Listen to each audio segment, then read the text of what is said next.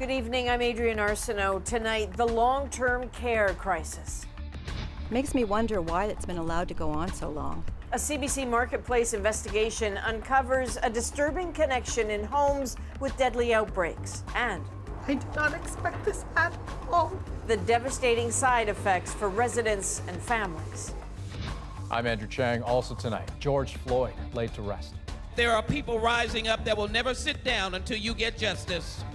The emotional calls for justice and for lasting change from Houston and beyond.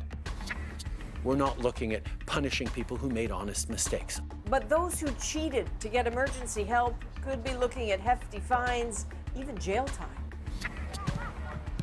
And back on the field in Quebec. I just want to play soccer. It doesn't matter if we have to wash our hands every 5 seconds. What team sports could look like in COVID times. This is the National. For all the ways COVID-19 has affected Canadians, we know it has devastated one group in particular, residents of long-term care homes. Right now, in Ontario alone, 73 homes have outbreaks. More than 1,700 residents have died. And tonight, we're learning what links some of the homes that have been hardest hit. First up, how they're set up, often with an older layout, putting 4 residents in a single room. That's a problem for infection control. Another link, who's running them? Many times, it's for-profit companies.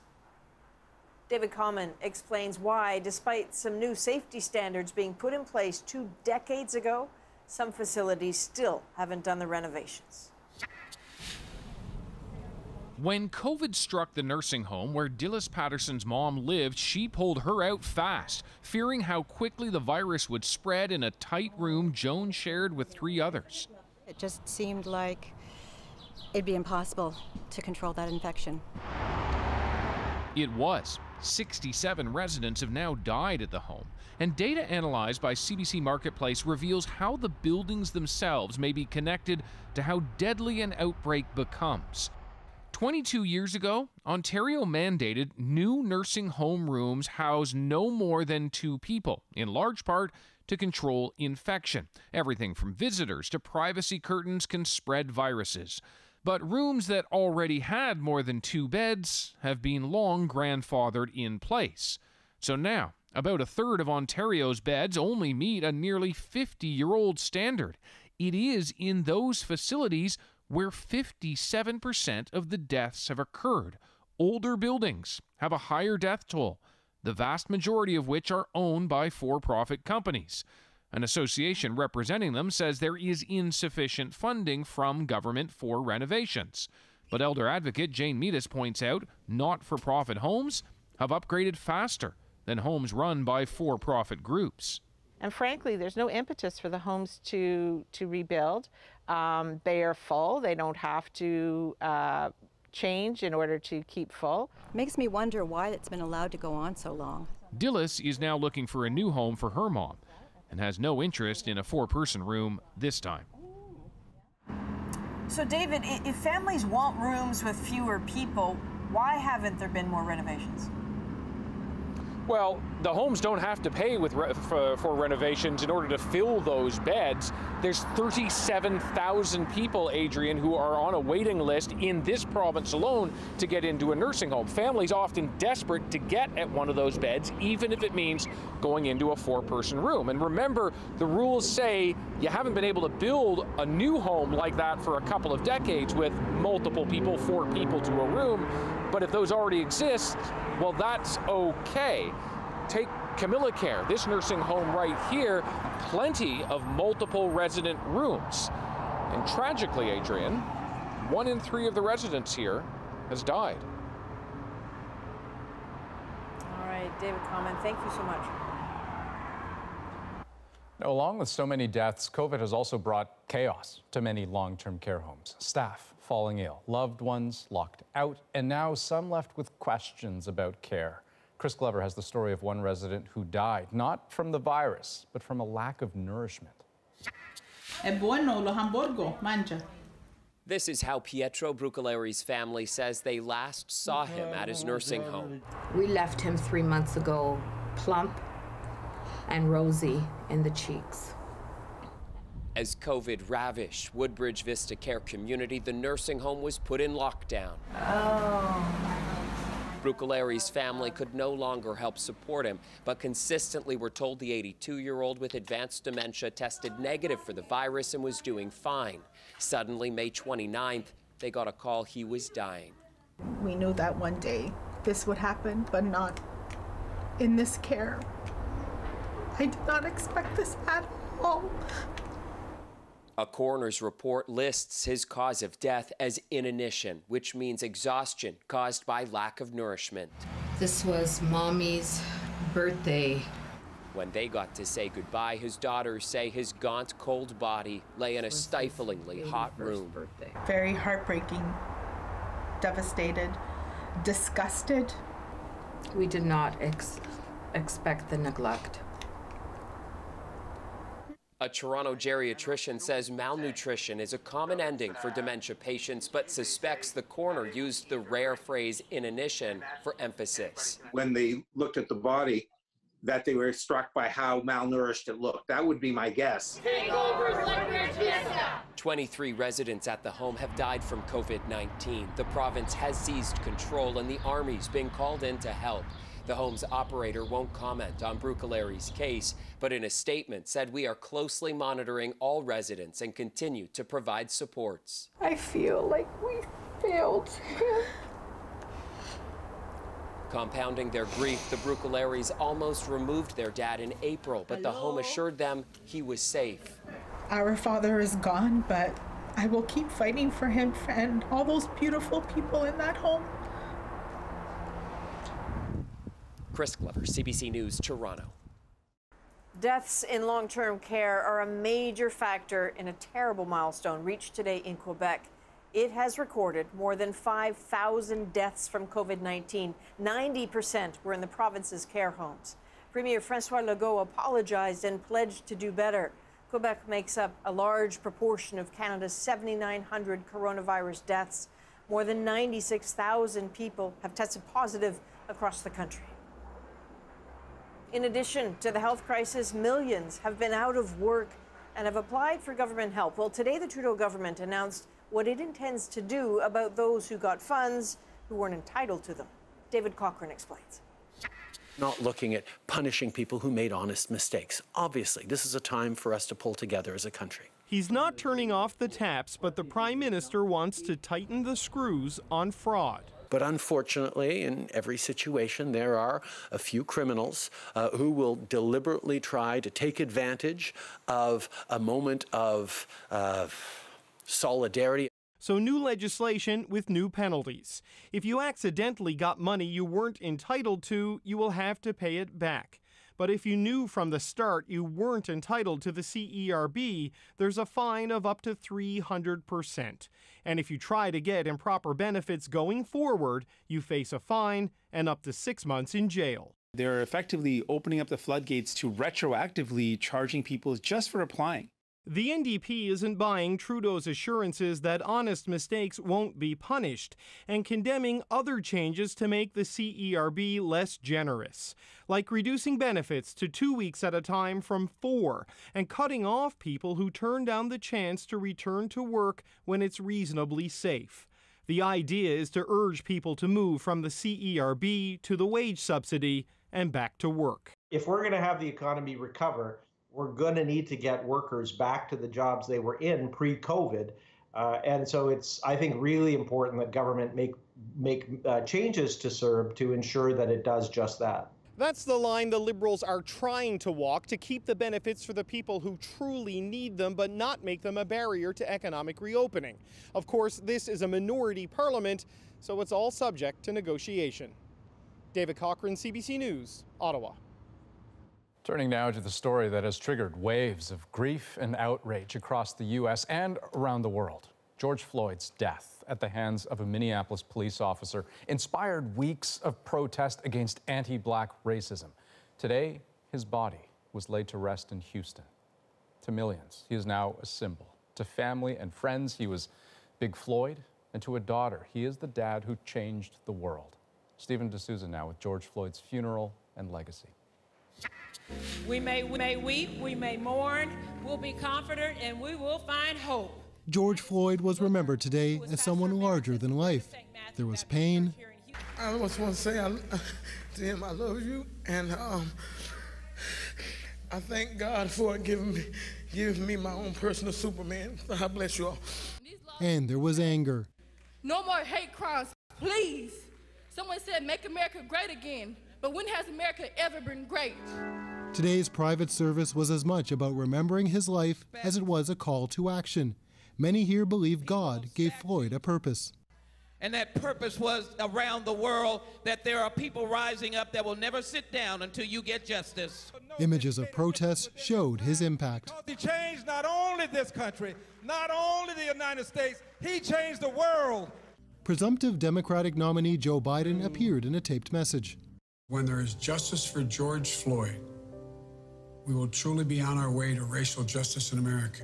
And then, as you said, Gianna, your daddy will have changed the world. With him, a legal Reverend Al Sharpton delivered the eulogy, promising to stay with the family on the long road to justice. Until we know the price for black life is the same as the price for white life, we're going to keep coming back to these situations over and over again.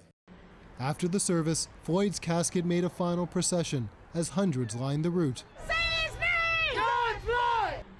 Among those who waited hours in the heat, the hopeful, the mourning, and the inspired.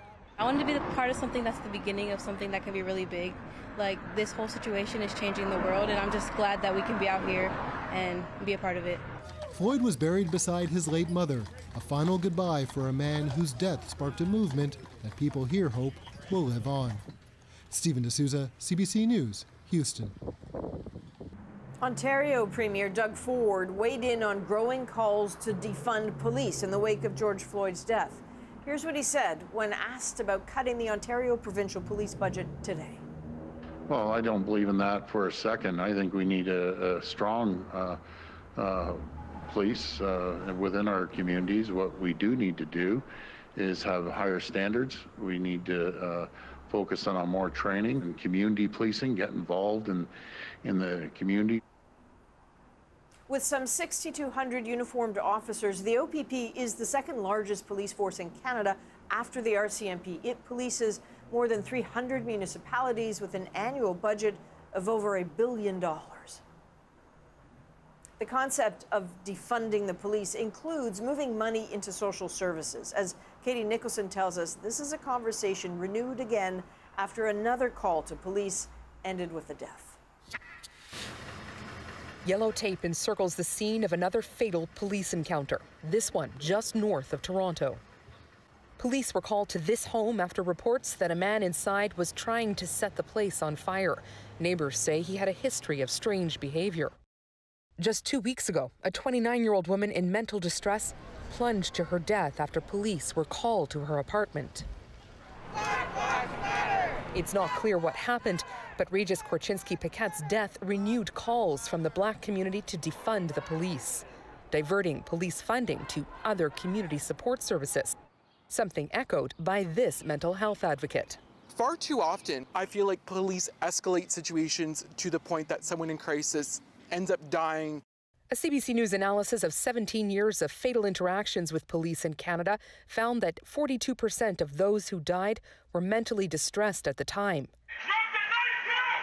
People like Michael Ellegon, a Toronto man gunned down as he ran towards police with a knife. And Paul Boyd, shot multiple times as he crawled toward Vancouver police.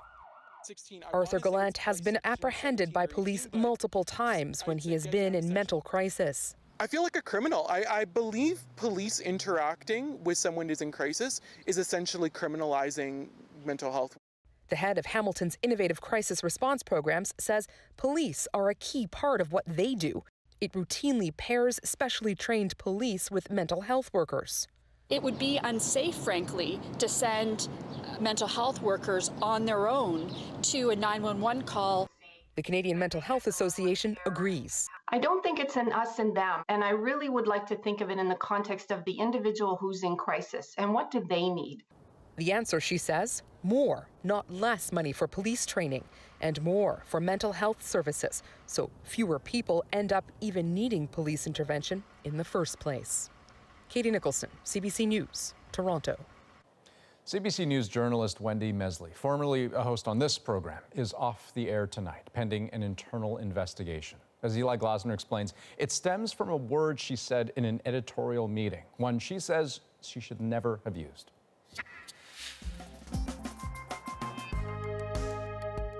It's a show that bears her name, but this past Sunday, The Weekly with Wendy Mesley was without its host.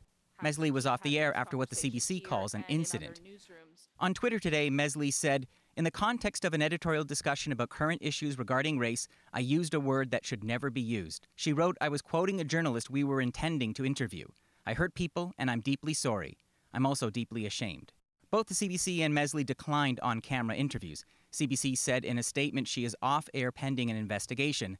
Mesley says she's been asked to keep the process confidential.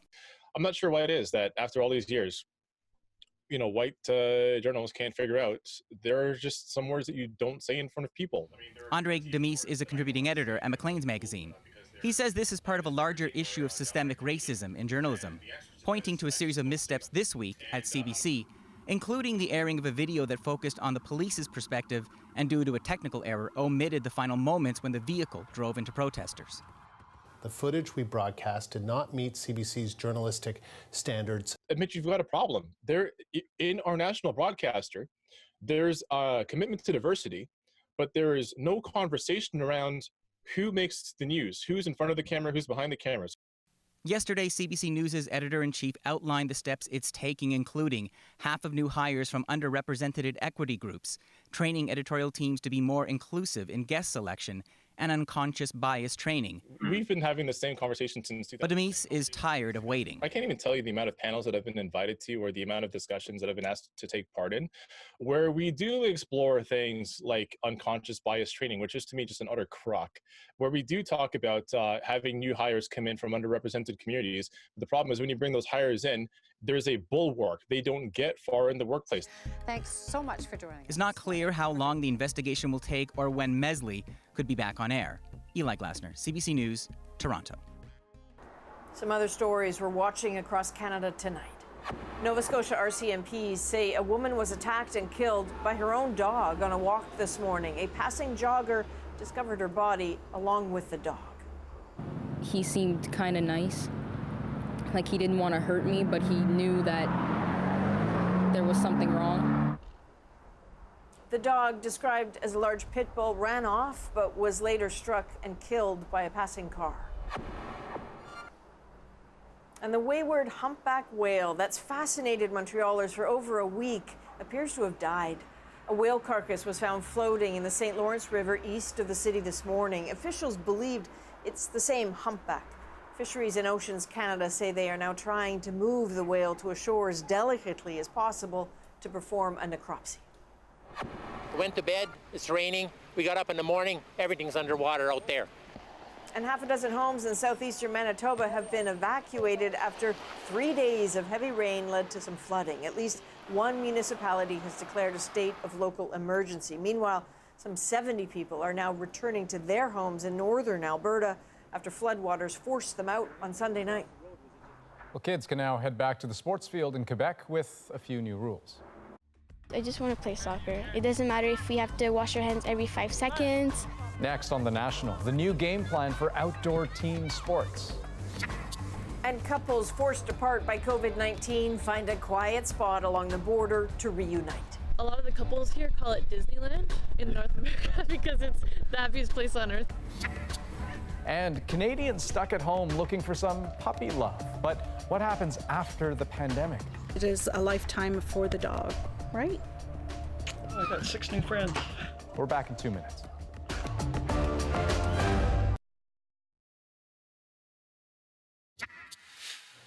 Watch this. A celebration erupting at a bar in Wellington. Patrons hit the floor at the stroke of midnight as New Zealand lifted physical distancing restrictions. The government says it has no active coronavirus cases.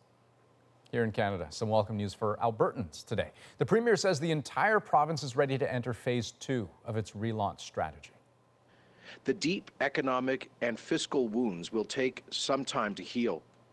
But though we were bent, we have not been broken. Jason Kenney says the province has come through the pandemic better than most, and this Friday it will allow more businesses and services to reopen with restrictions. Among them, libraries, places of worship, movie theaters, and team sports for up to 50 players. Some places can open earlier than expected as well, like arcades, gyms, and swimming pools. Now, Ontario announced today daycares will be allowed to reopen Friday. I want parents to know we will take every measure necessary to keep the kids and the staff safe and healthy. But among new restrictions, children and staff will be limited to groups of 10 or fewer. Everyone must be screened daily for COVID symptoms. Centers will be thoroughly cleaned throughout the day, and toys that could spread germs will be removed. There's some good news for parents in Quebec, too. Outdoor sports teams can begin practicing again, but as Alison Northcott explains, they have to follow some new rules on the pitch. This is a practice to see how soccer can work in the time of COVID-19. First practice in Quebec. Finally, we find our fields back. But it won't be like seasons past. Athletes here will be screened for symptoms before they can play. There will be hand sanitizing, and instead of games, they'll do drills. I just want to play soccer. It doesn't matter if we have to wash our hands every 5 seconds, if we have to stay 2 meters apart. Along with the players and coaches, each practice will also have a dedicated person to ensure public health measures are followed on the field. The kids, they already are used to be 2 meters away, to wash their hands. Over here, the only thing we have to be careful is when the ball goes around, they tend to forget about it. It's not going to be sort of getting back on the field. It's going to be all the restrictions that we have. For baseball, he says it will take time and plenty of volunteers to be able to do it safely. Sanitize, take temperatures, supply masks, supply gloves, whatever we have to do to make a safe and sound atmosphere for the players. He says there will be some obvious differences, like no umpires behind the plate. 11-year-old Sanjay Shim is excited. He says staying home or playing with 2 people just isn't as fun as playing with a team. With Quebec cases trending down, this specialist says the risks are low if athletes stay outside and don't travel for games. The mixing of the teams could be a problem, but otherwise, if you have sports within the same area, as long as you wash your hands, you don't drool on top of one another, I think playing outside is actually quite safe. The hope here is that this first phase goes smoothly so more athletes can get on the field. Alison Northcott, CBC News, Blainville, Quebec. Now, as more cities and provinces open up and people head back to work, public transit will get busier. There are new measures in place to keep people safe and steps you can take to protect yourself, too. Take a look. So, you're back on the move. What should you expect taking public transit? Well, whether you take the train, the bus, or the subway, it's much quieter than usual. Fewer people, but also just literally quieter. There are no musicians playing, also nobody handing out newspapers or leaflets. There's a lot of people on transit and touching different surfaces. So if you were to touch a surface soon after somebody else did and then touch your face, yes, there is certainly a theoretical risk that you could pick up an infection that way. So keep your hands in your pockets and know that depending on the city you live in and the type of public transit you're taking, they may not actually be accepting cash, tickets, or tokens. So it's tap only. But people should be your main concern. So on buses, most cities allow rear boarding only. That's to protect the driver in front. Next station is Eglinton West. You may also find staggered seats marked off limits. That's to protect you. And by the way, a little tip if you find yourself on the subway, where you'll find the fewest people at either end of the train. Don't just grab the car closest to your exit. That's what everyone does. Spread out. Now, if you can't stay 2 meters away from other people, the advice these days is to wear a mask. And for heaven's sake, please, please, if you're sick, don't take public transit. Stay at home. But take it from me, I take the subway to work every day. Being safe in such a confined space means staying away from other people and touching as few things as possible. They are disinfecting their vehicles much more often, here in Toronto several times a day, but you can't count on that. So remember, the virus needs your help to get from your hands to your face. So don't touch, keep your hands clean and keep to yourself.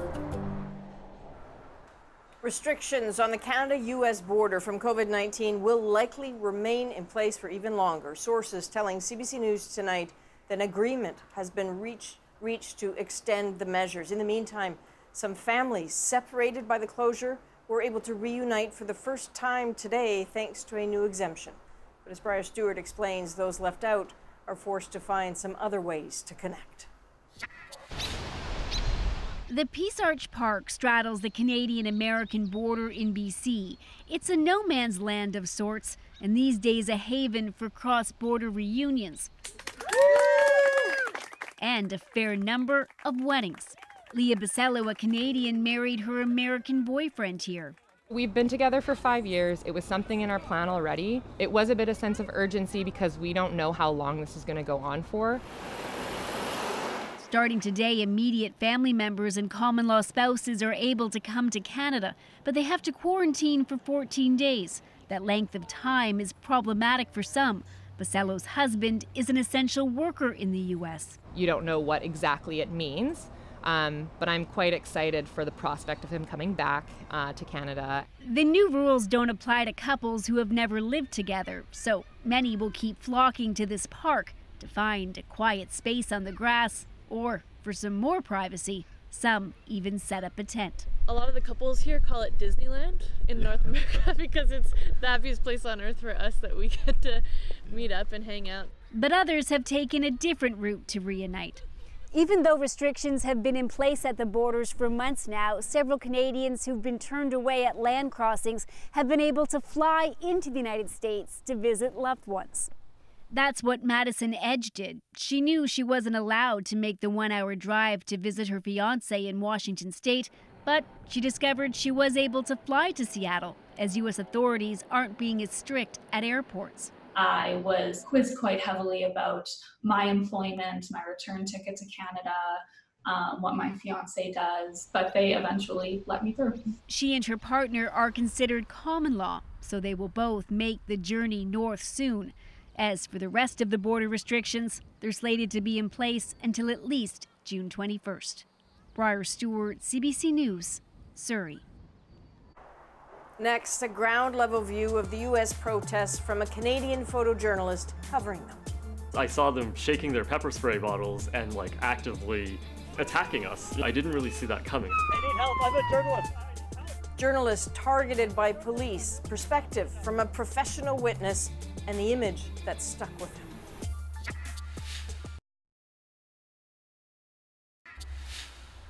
Welcome back. Were it not for a witness, the brutality of the killing of George Floyd may not have been so known to the world. That video horrified the planet, and the people around the world reacted. These are protests spurred by the killing of George Floyd. The researcher behind this map, meticulously matching and verifying more than 2,000 dots and counting with news stories and social media posts. This is the view from 10,000 feet. All of it made real by these striking images from the ground. At times, this is a blood-stained window into the protests with journalists attacked for bearing witness, just doing their jobs. You're under arrest. Okay. Do you mind telling me why I'm under arrest, sir? I'm a reporter with KPIX5. I have my media credentials. From arrest to violence. Oh. Whoa. It's added up. The American-based Freedom of the Press Foundation found in just under 2 weeks, there were more than 380 violations against journalists in the United States. That's more than double the accounts in all of last year. So that is the kind of violence Canadian journalist Ed Oot knows. He's captured uprisings around the world, but covering these protests in a country he perhaps thought better of in terms of press freedom, well, that's come at a heavy cost. Please disperse or you will be arrested. I'm Ed O. I've been a journalist for almost 15 years now, and I've covered protest movements all across the world. Being in the memorial in the place where George Floyd was killed feels a lot like, Tahrir Square during Egypt during the Arab Spring, or Gezi Park in Turkey. The physical space of this memorial and what it represents Also, people gathering has really given everyone a specific sense of purpose or a specific sense of solidarity in which a lot of protesters are asking for change. People have expressed to me that this is one of the first few times that the media and people are now listening on a wider scale and really paying attention to grievances that have really always existed. This feels to me like kind of an organic leaderless movement in which the issues are what's at stake. These protests that are happening across this country are speaking to a wider issue that's beyond any one root political cause. I see people from all ages, like old, young, and a lot of different groups. Journalists try to stay as much out of the story as possible. But in this case, our role as journalists is to reveal truths and bear witness, no matter how uncomfortable they are. When governments are actively trying to silence journalists from being able to do that, what they're doing is they're effectively silencing the voice of every citizen and every protester. The attacks on the press here feels targeted in a way that I've never really seen before in the US. When I was pepper sprayed and tear gassed and beaten and had a concussion grenade explode in my face covering a protest, I have been playing over in my head.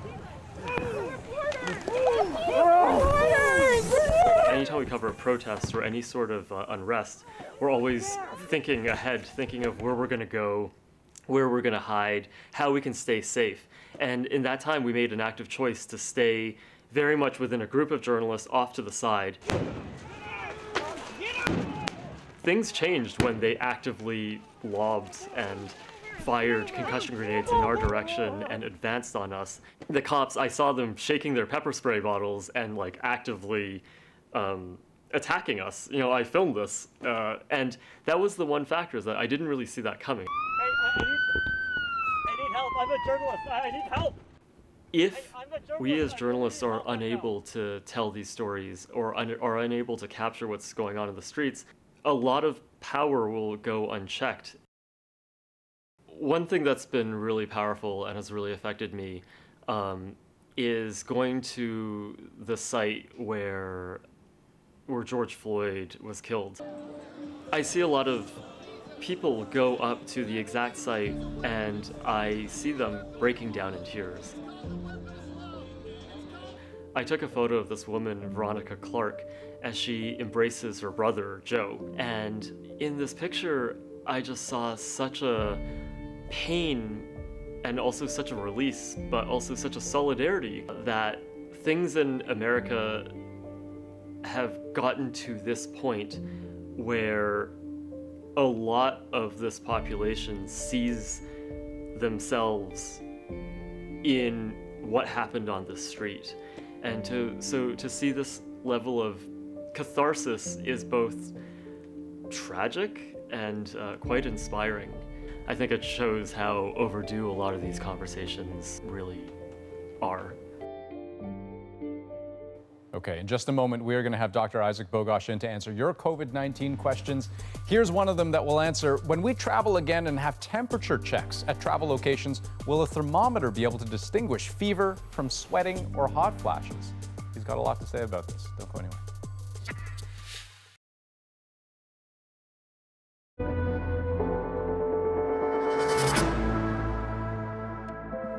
Welcome back. Tonight, we are once again answering your COVID-19 questions. And joining us now, infectious diseases specialist Dr. Isaac Bogosh, who has recently been appointed by the province of Ontario to a team collecting and analyzing COVID-19 data. Though, Dr. Bogosh, that work is pretty in early stages right now. Yeah, it absolutely is. But we're basically looking at getting all the right data housed in the right place so that policymakers and researchers can use this data to really help Ontario and hopefully the rest of Canada fight this pandemic. Okay, well, we'll have to book some time later to talk more about that. But let's get to some of the questions that we've been getting for you. Here's one. Are health authorities expecting large outbreaks of COVID-19 in cities where protest marches took place this past week? And I guess that's cities in Canada and the U.S. Yeah, certainly no one would be surprised if there was a spike in cases. We know that exacerbating factors might be some of the protests where we saw hundreds or even thousands of people clustered together closely. We saw some protests where people weren't wearing masks, and certainly we saw lots of yelling and shouting. And of course, in those settings, it would come to no surprise if infection was transmitted. There's other protests where we saw mitigating factors. I mean, all of these were outside, so being outside is extremely helpful. Some places we saw people spread apart, and we saw a high proportion of mask wearing in some protests as well. So in those settings, I think it would be much less likely for this infection to be transmitted. Okay, so here's the crystal ball question. I mean, given all that, and given the pace of reopening, particularly here in this country, here's another question. What are the chances that COVID-19 will continue through the summer? I think the chances are extraordinarily high. We know that there's very little immunity in the population. We know that there's a high burden of infection in many parts of the world, including South America, even the southern United States, South Asia. We're going to see a lot more COVID-19 throughout the summer. And I know that some people think that the warmer temperatures or the UV rays will help fight this off. But when we see such a high burden of infection globally, I don't think that climate and ultraviolet rays and high temperatures are really going to have much of a factor. If there's a far smaller burden of infection globally, it might play a part, but certainly not where we're at now. So I would expect to see a lot of COVID transmission throughout the summer months. Okay, now you mentioned high temperatures, and here's an interesting twist on that. When we travel again and have temperature checks at travel locations, will a thermometer be able to distinguish fever from sweating or hot flashes? Yeah, in general, it will. I mean, usually people who are, a little sweaty from walking through an airport, or people who are having hot flashes, don't actually mount a true fever, whereas people do mount a true fever in the context of some infection. So it most likely will be able to distinguish between most of those cases. Having said that, when we think about these temperature checks for the utility of detecting COVID-19, it's actually pretty poor. We know many people with COVID-19 infections will not have a fever. And for that to work, you have to have a fever at the right place, at the right time, detected with the right instrument. And in fact, this won't be very useful in detecting COVID-19 infections. A lot of this is optics, unfortunately, but they may catch a case now and again, but it's really not the most effective way to detect cases of COVID-19. All right, very good to talk to you. Thanks for answering all those questions, Dr. Bogosh. Anytime. And hey, if you've got more COVID-19 questions, you can send them in. Message us directly on Instagram at CBC The National, or send an email at covid@cbc.ca. During the course of the COVID-19 pandemic, another deadly problem in this country has become even worse: opioid overdoses. As the CBC's Vic Adopia tells us, both Ontario and British Columbia have seen a spike in drug deaths. Writing poetry, a diversion from 3 months of pandemic upheaval. Except for the safe injection sites, I didn't know really anywhere else to go to stay warm or to be safe. When the pandemic hit, she was sleeping here. Her struggle with heroin then went from bad to worse. We've agreed to protect her identity. I OD'd 3 times and woke up, alone because I was using alone. Ontario is experiencing an unprecedented spike in drug deaths, a 25% increase in fatal overdoses compared to the same period last year, according to preliminary numbers. From the frontline workers we work with around the province, they're all saying deaths are going up. But to hear that number and to see that number, I was not expecting it to be that high. Ontario is not alone. BC saw a 39% jump in overdose deaths in April compared to the same month last year. And in Alberta, the number of opioid-related 911 calls doubled from March to May. Health officials blame increasingly toxic street drugs laced with fentanyl, replacing the usual opioid supply chain. And then you add COVID into the mix. I mean, it's just a disaster of epic proportions. This psychiatrist treats patients with addictions. It's very stressful to be socially isolated and fearful of catching COVID-19. And when people are stressed and anxious, they may use more substances in order to cope. Health Canada has temporarily eased restrictions on medications used to treat addiction. Some doctors are even prescribing opioids to protect their patients from street drugs. She says it's helped her stabilize. She's now in temporary housing, hoping to stay off the street. Vic Adopia, CBC News, Toronto. Time for a quick break, and when we come back, a surge in interest for pandemic companions. I've been breeding for 25 years. I've never seen anything like this before. A lot of Canadians stuck at home are looking for puppies, but what happens when life goes back to normal? We'll be right back. I'm Josh Block. Tomorrow on CBC's daily news podcast, Front Burner. As the Black Lives Matter movement shines a light on police brutality, we ask what defunding the police means for Indigenous people in Canada. Subscribe wherever you get your podcasts. Well, COVID-19 has meant boredom and a fair amount of loneliness for many people. And it turns out a side effect of avoiding each other is a giant demand for puppies. But as breeders and shelters now warn, wanting a furry friend and properly caring for one are two different things. And then there are the scammers. Ellen Morrow looks at the dangers of rushing into puppy love. Puppy love, it turns out, has never been stronger than in the era of COVID. I've been breeding for 25 years. I've never seen anything like this before. Demand for these puppies has quadrupled. Other breeders report the same thing. Fostering and adoptions from shelters are up too. But remember, puppy love isn't a fling. This is not a 2 or 3 month deal. Louise Sutherland worries some aren't thinking about the long-term commitment. I foresee the shelters really starting to overflow when the shininess of a new puppy wears off. This is not a decision that they should make lightly, that it is a lifetime for the dog, right? Scammers have noticed the push for puppies too. Last month, an Ontario police force issued this warning after a rash of fake puppy ads online. Pandemic-fueled loneliness, police say, making some people easy targets. So they send money in order to get a puppy, but they never receive anything. But if you do get a dog now, this trainer says think carefully about life after the pandemic. Are you going to have the time then to take care of these puppies? There's going to be a lot of anxious puppies once we get back to our new normal.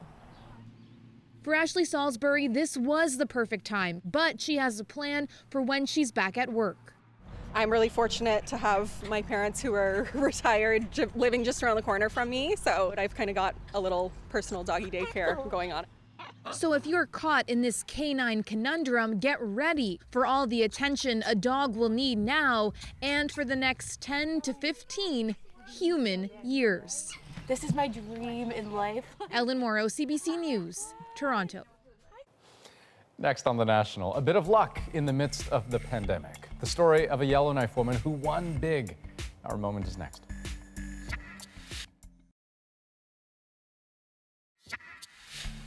Laura Tucho is feeling pretty lucky. She's from Yellowknife and recently won a cool $55 million. Yeah, you heard right. It's the largest prize ever won in the Northwest Territories, and the story behind her big win is our moment. I bought a ticket and I won. It was just a routine thing that because of COVID-19, my granddaughter and I would go out in the afternoon. We'll do our little scratches and lotto tickets. The next day, my sister texted me and she said, did you buy a ticket from 7-Eleven? Well, later, my granddaughter comes down and she said, it's somebody from Yellowknife that won. So I checked my tickets. The numbers were all the same. And then I asked my granddaughter to check it again, and she said, Grandma, the number hasn't changed. I told my family members, and they were beside themselves. This feels so good to be talking about a good news story. Our thanks to our colleagues at CBC Radio's Trails and for that interview. And apparently, you know, how did she do it? Not special numbers, a quick pick. And she says that her grandkids thought she'd been hurt because she screamed so loudly. Right. I gotta say, you know, my first reaction whenever I hear these stories about a big lottery win is I worry for them. You know, you always hear stories about things turning out poorly. Careful what you wish for. But I will be cautiously optimistic about this one. That's The National for this June 9th. She's got this. Good night. Good night.